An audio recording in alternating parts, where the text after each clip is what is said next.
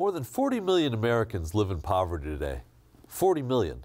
Today's guest looks at the way the poor and the homeless are portrayed in public life, and it doesn't match the reality he knows. He's Stephen Pimpare, this week on Story in the Public Square.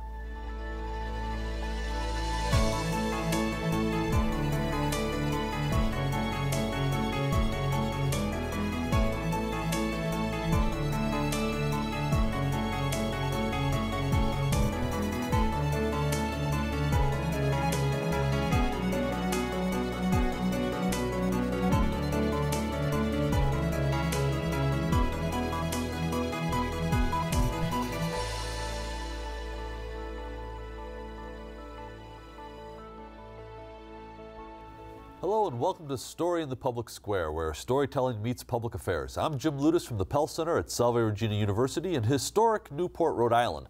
Alongside me, as he is every week, my friend and co-host G. Wayne Miller of the Providence Journal. Story in the Public Square is an effort to study, celebrate, and tell stories that matter.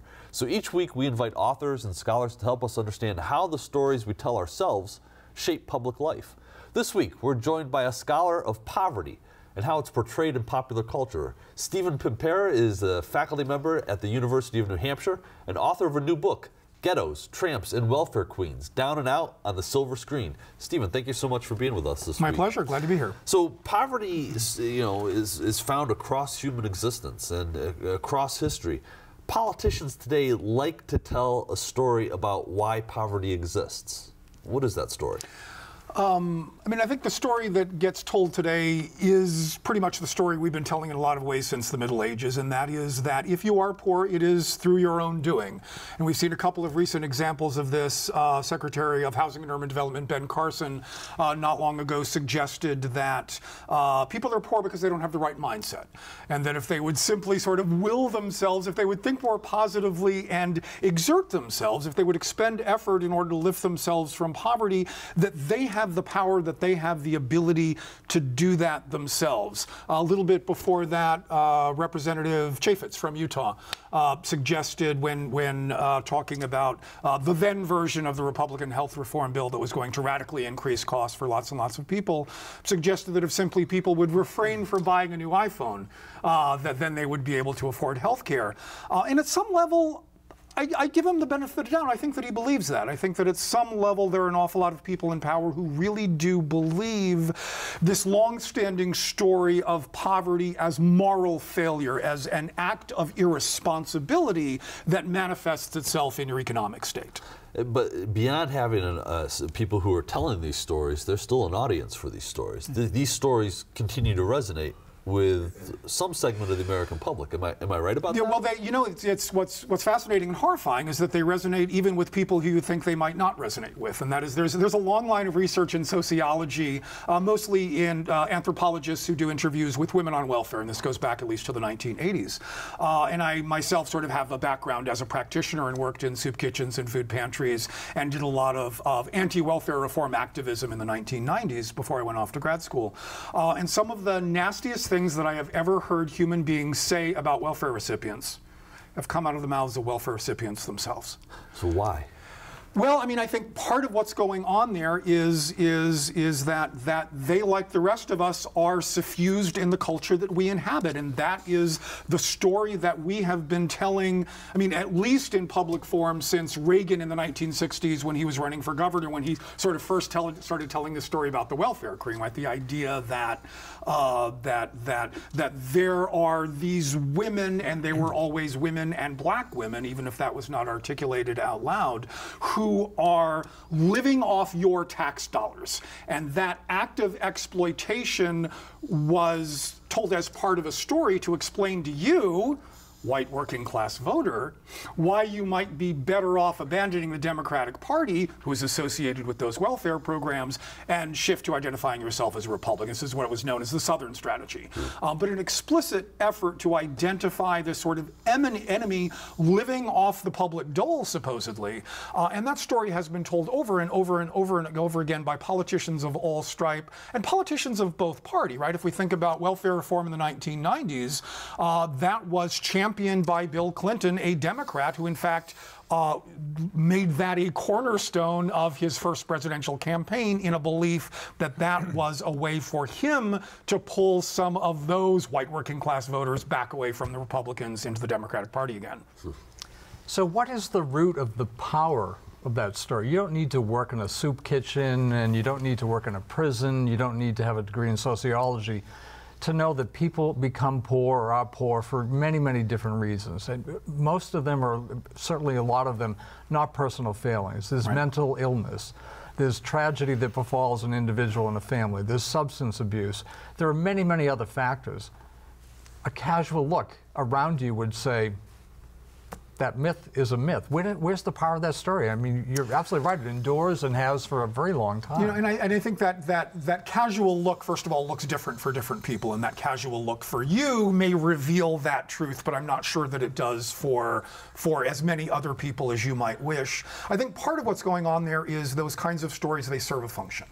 And part of it is, I think, a way in which we, as a country, in some ways, have defended ourselves from some very uncomfortable truths. If we look around at other rich democracies on the planet, we fare very poorly across a whole host of measures, right? We have higher or highest rates of poverty, of child poverty, of elderly poverty. We have higher infant mortality rates. We have lower life expectancy rates. We have record levels of incarceration and of violent crime. That list goes on and on and on. Much higher rates than many other developments. Right. It's not just an incremental difference. Very much an outlier. If you look at studies that seek to evaluate people's own self-satisfaction with their lives, with their happiness, we rank often toward the middle at best and often toward the bottom of those expenditures. And this is, I think, the most important piece of that.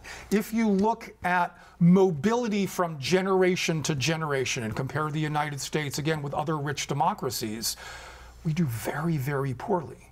And yet, that idea, right, it's at the very core of the story that we have told ourselves and told the world, at least since the late 19th century and probably before that. So I think that part of what winds up happening is the realization that we are not who we tell ourselves we are, that this is not a land of opportunity for an enormous number of people here, that to confront that and then think about what that means to our identity, right, to our identity as Americans, and then what that means in terms of policy. What do we do to change that? What do we do to fix that? I think that there is something about that that creates so much cognitive dissonance, that these handy stories that say, no, it's not government. Right? We don't need government to intervene. We don't need to sort of create different systems.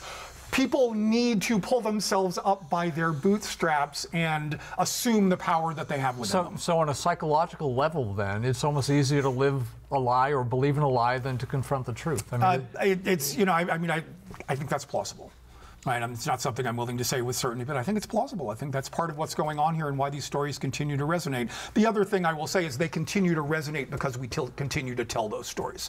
And part of what I'm getting at in the book here is not just that these are stories that are told by politicians over and over again, but these are narratives that pop up over and over and over again in the popular culture, and particularly in film. So we're getting it from all sides, right? So you may be hearing it from an elected official, a position in authority, but even when you're going out for what you think might be an evening of entertainment, those kinds of narratives are being reinforced. And I think it becomes very difficult when you are so saturated in a very particular kind of viewpoint. I think it's very fewer of us than we would like to believe are able to be outside of that. You even hear this in the locker room, at the lunch counter, in the gym. I mean, I hear this. And everybody's got a story, right? I was in the grocery store, I was behind the line, right? Saw a woman with food stamps, despite the fact that food stamps don't exist anymore. She was buying She was buying steak and lobster and all, right? It becomes this. It's always steak and lobster. It's a folktale, right? I mean, it's become this, but it's so ingrained that those kinds of urban myths, people will swear that they really saw it, or they've got a friend who saw it, that they know that this happens. And breaking through that is difficult and complicated. Well, so you've described your scholarship as the history of poverty told from the perspective of poor people. Why is that perspective in particular so important?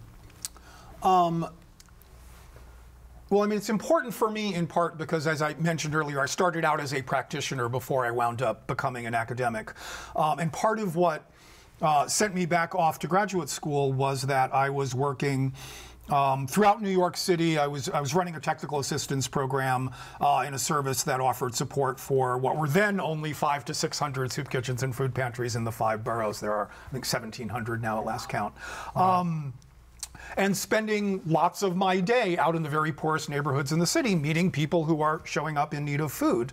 And this was sort of as the welfare reform debate of the 1990s was ramping up, and found my own kind of cognitive dissonance, this disconnect with the people who I was meeting on the ground and what I was learning about their lives and their experience and the stories that were being told about them in the public sphere, and trying to make sense of that. And for good or ill, decided that the path toward that was advanced education and sort of immersing myself in the literature to try to make sense of that.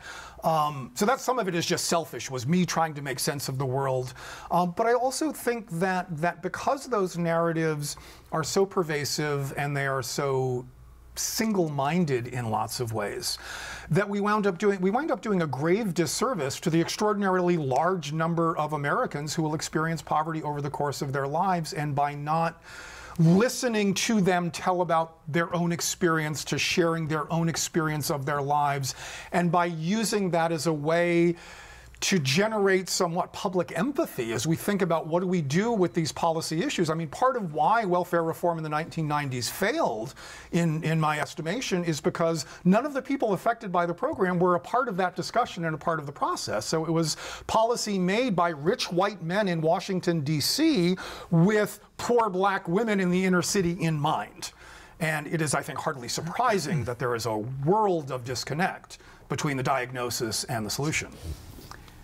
Use the word listen, which I think is a critical word in terms of storytelling and reading and listening to stories. Do we have a listening problem in America?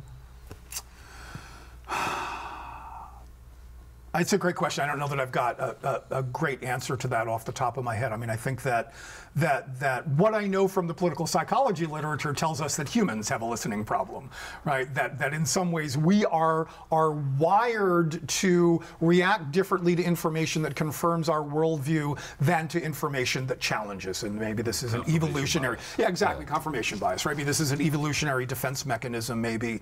But it is hard for us to it is literally hard for our brains to take in and process information that challenges those stories that sit at the core of who we are or how we think we belong to the world around us. And the way brains work when you're listening, many brains are automatically going to the response, not truly listening, not absorbing, but I've got a rebuttal to that, or I know something different, or truth, or whatever. So what's the antidote to that? How do we fix everything? Well, not everything, but it's already been a show. So how do we just fix poverty? We can only fix poverty. Yeah. I mean, it's the diagnosis I make in the book is looking at the history of film as one way to look at what's going on in the popular culture. Sort of the large argument that I make is that we don't tend to show poor and homeless people on film too much at all.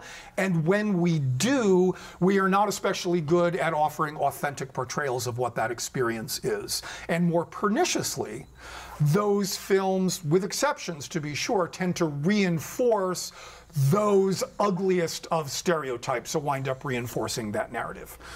I think one way to think about cutting against that in just that particular area is for filmmakers to at least have a little bit more awareness of that. I mean, we've finally gotten to the point where the Academy Awards, when it comes time for nominations, are at least a little bit cognizant of the racial and gender make up a lot of their awards categories, right? They're a little conscious of the fact when it's nothing but white men sitting around the table. I mean, that's really, in the last year we've seen that. But this is new. That's very new. I mean, that's really new in the last year or two. And still a long way to go in that regard.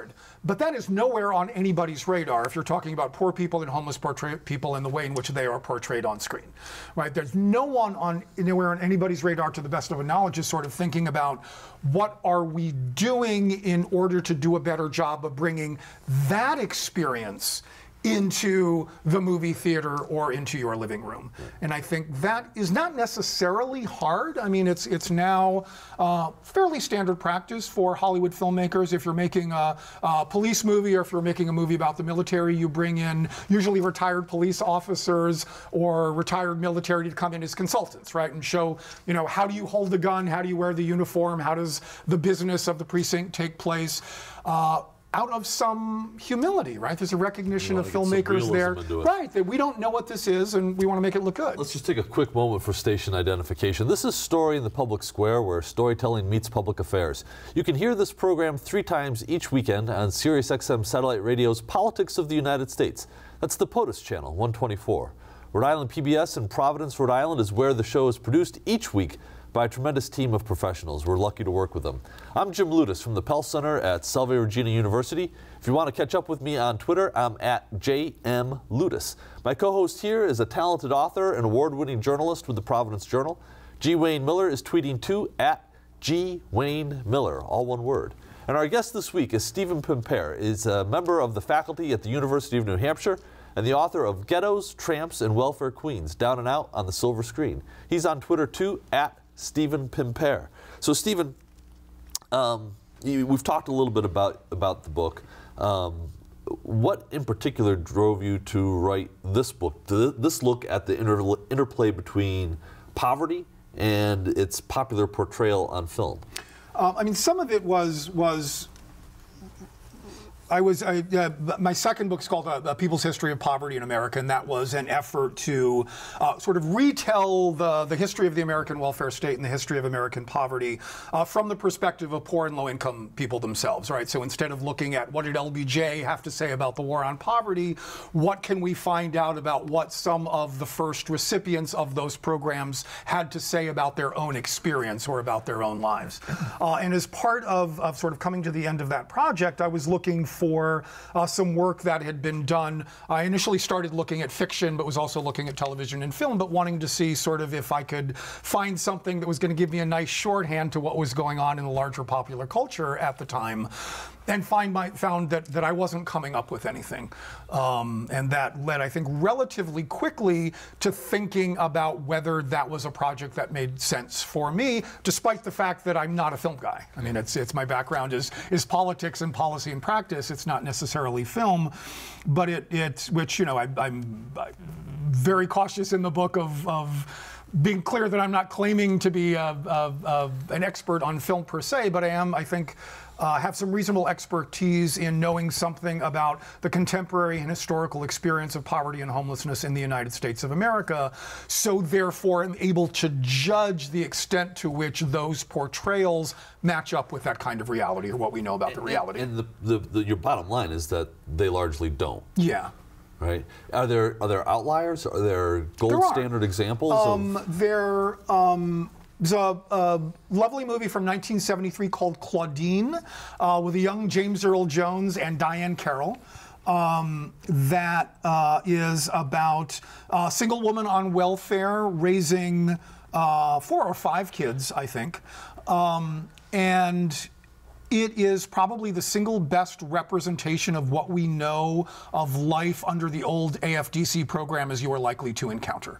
I mean, it really does talk about the way in which that program functioned when it actually hit the door of a poor family, and how it sort of altered their relationships with each other. And, you know, sort of James Earl Jones enters the picture, and because of the rules of the program, they have to hide their relationship. It offers these wonderful portrayals of the surveillance state in action, which in this instance was the social worker showing up unannounced at all hours in order to monitor that poor family and also to monitor the woman's sexual behavior, which was a key component of what went on in a lot of those states. And it shows that in a way that I think captures what we know of that actual experience as well as you are likely to find. And they are fully rounded, three-dimensional, rich characters. 44 years ago. Yeah. is the So do you think that Hollywood, and I think by Hollywood I'm going to include the small screen in addition to the large screen, has a unique power in storytelling in American and indeed really in global culture? And just talk about that. I mean, it's different obviously from journalism, it's different from politics and other places where stories are told. Talk about the unique position of Hollywood. I mean, I do think it's distinct, and this is something that that myself and other social scientists have struggled with, and I think there's a good argument to be made that we don't necessarily have the tools to get a good empirical handle on how do we quantify that kind of influence and that kind of impact. And the hope initially in setting out for this book was that I was going to be able to generate at least something by way of metrics or standards to quantify and to trace out those kinds of effects. And I don't know that I know that I didn't wind up in succeeding in doing precisely that. That said, we do have a large body of literature that both looks at how we process information from all sources and how that affects our behavior as political citizens. And there are also some really lovely discrete studies from political psychology and from psychology alone about, and from communication studies about the effects of particular movies. So it's, a lot of this is sort of controlled experiment stuff. One group watches Roger and Me, one group doesn't. We then give them a body of questions afterwards and see if they wind up with different kinds of perspectives on corporate America or on. And what most of that research shows is that there are effects. They don't tend to be large, and they don't tend to be long-lasting. What we don't have is research that measures the cumulative effect over a lifetime of particular kinds of images. We've got a little bit of that starts with looking at children and violence on television, and I think pretty clear now that has long-lasting and probably permanent effects on their behavior, on likelihood of incarceration, on all sorts of other factors. We don't have that too much for other factors, but it seems to me implausible that the way in which we walk through the world and the stories that we hear about other people in it do not shape the way that we come to make sense of the world we inhabit. Well, and if it doesn't, then the show doesn't have a period. And then you guys got to get another line of work. No idea. So we've seen race return to the national dialogue. Return's probably not the right word, but it has return to the elite national dialogue coming out of the mouths of white people. Well, pretty much, yeah. Because it has never left for large segments of the population. That's absolutely true. But what I'm wondering is whether or not there's a difference in the way poverty is depicted on film, if it's white poverty, and I'm thinking rural poverty, versus urban African-American poverty. I mean, I think the answer is yes. If you, again, I look at just under 300 films over the course of American cinematic history. And, among the patterns that I find is that if you are going to find poverty in the movies, it is disproportionately likely to be located in a big city in the Northeast, despite the fact that poverty rates are higher in the South and outside of metropolitan areas than they are inside of metropolitan areas, right? It's disproportionately likely to be a big city in the Northeast and disproportionately be portraying African Americans. It's the overwhelming majority of those depictions. You do find portraits of white people living in poverty, and they tend to be overwhelmingly rural poverty. And the thing that is fascinating and troubling to me is that, and sort of think about some recent movies. Think about Winter's Bone. Think about I can't remember the name of it now. The woman who joins up with a Native American woman and crosses over the Canadian border in order to bring refugees back. I'll think of it when we go off air. And The Glass Castle just came out this past year. Marvelous film. We can argue about that. A lot of those are, Wendy and Lucy is another one. A lot of those are really rich, really thoughtful, really sympathetic portraits. Frozen River is the one that I couldn't think of. that I think do a lot of the things that I've been complaining that movies don't. Now, those are disproportionately smaller independent films, right? But they really do sort of try to get inside those lives. There's a lot of sort of looking at the landscape. There's a lot of the camera showing you the lack of resources, showing you the distance to employment, to services, to support, to the kinds of things that would make it possible, right, for you to lift yourself up. I mean, there seems to be a real attention to try to explain to people that there are a lot of large social, economic, and geographic forces that constrain opportunity in these places. I don't think that it's coincidental that those positive portrayals are disproportionately white. So there is a dramatic transformation underway in Hollywood storytelling now. And that is a transformation, some would call it a revolution, in talent, in storytelling, migrating, moving from traditional film, traditional networks, to places like HBO and Netflix, of course, which cleaned up at the Emmys, and Amazon. There's a shift of talent and storytelling, and some of the programming in those other venues are pretty spectacular. And they're tackling issues in a way that you never could or never have in the more traditional formats. Do you see hope in greater opportunities for storytelling in those new venues, such as Netflix? I always see hope because that's the only way I get through the day. Because if it doesn't, well, you do need hope if at some point it doesn't get better, we are all in deep trouble. We'll agree with that. It's, you know, I haven't thought about sort of what's emerging. If you think about Netflix and Hulu and now the new CBS venture, right, that is now trying to sell you Star Trek in its new incarnation. It's stuff you just never saw traditionally. Correct. What now? It's you know, and there are exceptions if you think about HBO going back to The Corner and then more recently The Wire. You've certainly got that sort of extended storytelling that is making an effort to understand what is going on in those poor low-income communities. The thing that gives me particular hope about that is, as a general rule, in terms of access, and who's making decisions and who's making movies, television has been historically a little bit more open than film has. So you see a lot more women in front of the camera on television and a lot more women behind the camera on television than you do on film. Still a long way to go. Right, but there is a marked difference. Now, what I don't know is how the political economy of television now is going to compare to film. Is it just going to reproduce sort of who's in charge of film, or will those spaces continue to open up to other voices, not just women, but people of color and people who may be telling different sets of stories? I think with more time available, maybe there's more space to do that. Well, unfortunately, we're out of time here, so we need to leave it there. Stephen Pimpare, the book is Ghettos, Tramps, and Welfare Queens. Thank you so much for being with us. Whether you're watching or listening to the show at home or on the road, wherever you are, we want to thank you for being a part of Story in the Public Square. If you want to know more about what we're doing, you can find us on Twitter and Facebook, or visit pellcenter.org. He's Wayne Miller. I'm Jim Ludis. We hope you'll join us again next time for more Story in the Public Square.